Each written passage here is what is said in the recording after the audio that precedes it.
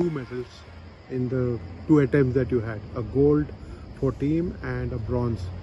How does it feel now? To be honest, the feeling of the gold has still not sunk in, and especially of the bronze, it just feels so unreal. You know, this is all what I've wanted. This is all what I've always visualized. This is all what I've always hoped for. You know, this has not come overnight.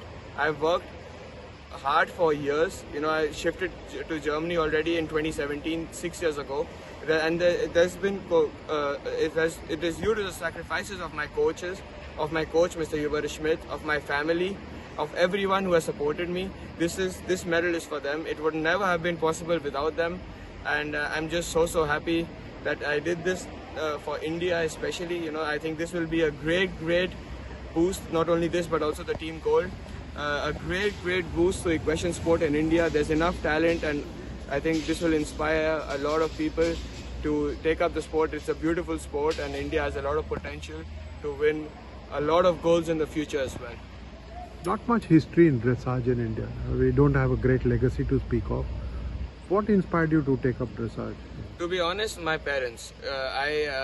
I come from Calcutta, from Kolkata, and there's a small riding club not too far away from our home called the Tollygunge Club, and they used to take me on Sundays to ride at the club, especially because they wanted to become a member at this club, and they had said one person from the family has to play one sport. So my father said, let's put Anush into horse riding.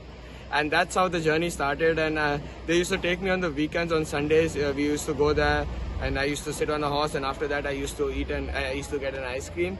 So that's how it started, and slowly it turned into a passion. I started going for lessons. Then at the age of 11, I started flying every weekend to New Delhi, because that was where I was. I switched trainers to New Delhi. That was where I was training, so I used to complete my schooling from Monday to Friday in Calcutta, and then go on New Delhi on the weekends. And then at the age of 17, I realized, you know, I'm not good enough. Either I go all in or I quit, because I don't want. If I'm riding, I want to compete at the highest level, and I decided to make the shift to Germany. I'm grateful that I did. Anush, you competed in the World Equestrian Games last year. That's a higher standard of competition. Yes. Did that give you the confidence and the morale to be able to challenge the best here and then go on to get those 2 medals for India? Of course. I think competing at the World Championship last year gave me personally a very big boost of confidence. You know that I'm good enough to compete against really the best of the best. At the World Games, you had Olympians, you had Olympians who were winning Olympic medals. I don't even know how many. So it was great to be able to breathe the same air as them, to compete in the same arena as them, against them as competitors. And of course, I think it helped me a lot in my preparation to the games.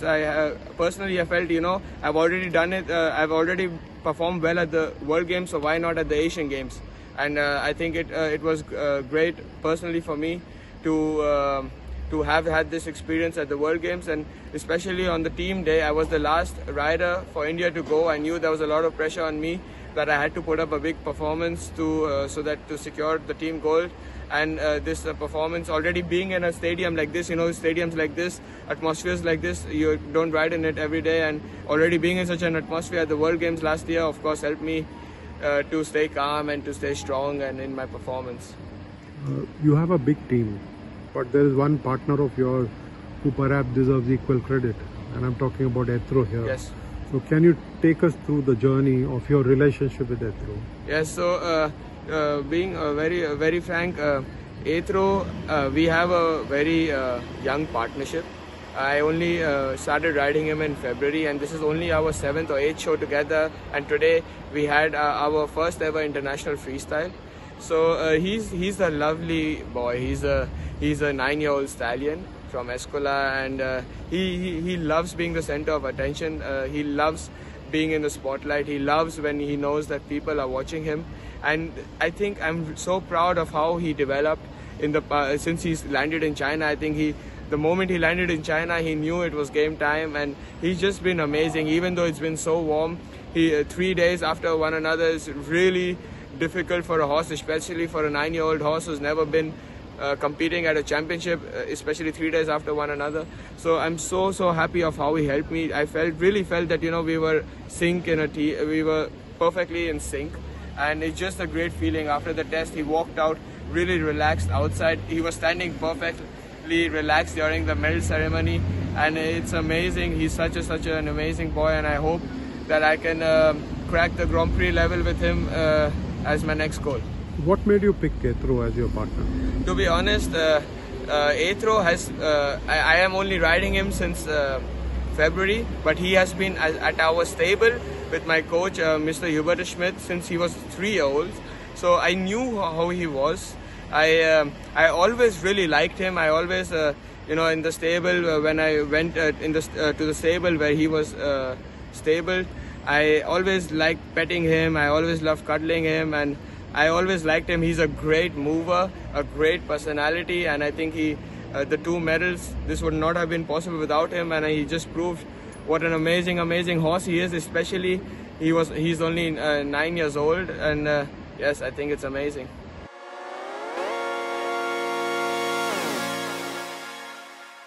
From breaking news, detailed analysis, in-depth interviews and explainers, follow the Times of India. Subscribe to our YouTube channel. Don't forget to like our videos and hit the bell icon to stay updated with the latest.